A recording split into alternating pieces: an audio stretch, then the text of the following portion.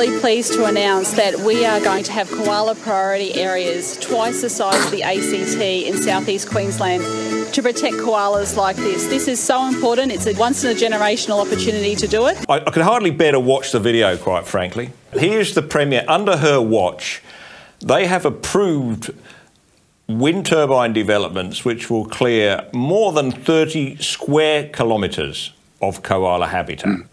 They have another 70 square kilometres in the planning stage. So that's 100 square kilometres, more than 100 square kilometres, which of koala habitat which is destined to be cleared because this government will simply approve it. And yet they are spending money on little koala projects here and there. Oh, hello. So she's got quite a bit of time. Oh, I'm disgusted, absolutely disgusted. That Lotus Creek area is worthy of being one of the best koala national parks in Australia. Palaszczuk announced in the last budget a $250 million acquisition fund for the acquisition of national parks and protected areas in Queensland. As far as I know, she hasn't spent 1 cent of that budget amount.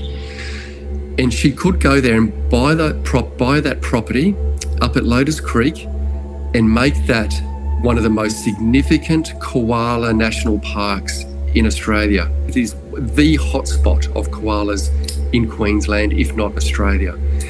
And to see Anastasia Palaszczuk there cuddling up to koalas and showing this insincere connection to koalas and wanting to protect them is comical and farcical. She has the ability to stop some of these projects that are in koala habitat. But like you said earlier, the state government is just rubber stamping these projects. As soon as they come in, they're rubber stamped. And when we say they are destroying koala habitat, they are really destroying it. And I was very naive up until 3 years ago, very naive about renewable energy. I thought renewable energy would be going into cleared areas.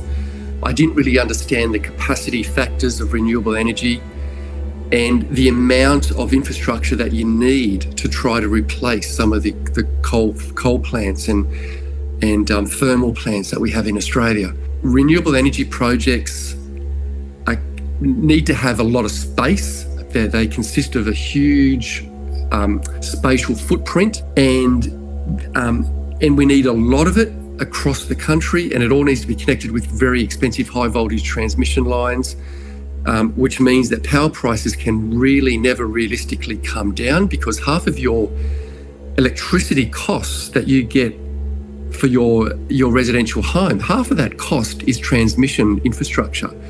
And that transmission infrastructure will have to be doubled, if not tripled. And Chris Bowen has indicated we need 28,000 kilometres of new transmission infrastructure across Australia. And that cost is going to be borne by electricity users, by mums and dads across the country. So the cost of renewable energy is going to be very, very expensive. I looked at the maths around renewables and what's required, and the facts indicate nuclear energy is really going to be one of our solutions. And now I'm a nuclear advocate, and I think that is a part of the solution.